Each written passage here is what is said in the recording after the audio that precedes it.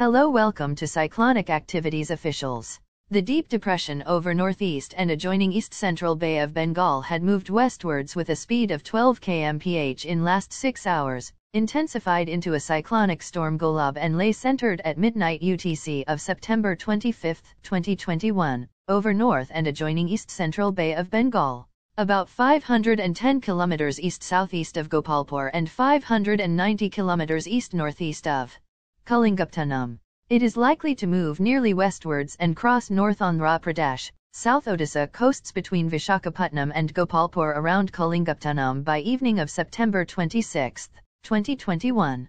Currently the speed of the system is 75 kmph and expected to become 85 kmph in next 12 to 24 hours. Moreover, the system is expected to track steadily westward through a consistent environment identified by warm seas and light to moderate wind shear. It will intensify slightly during the next 24 hours before encountering increasing northeasterly shear prior to landfall.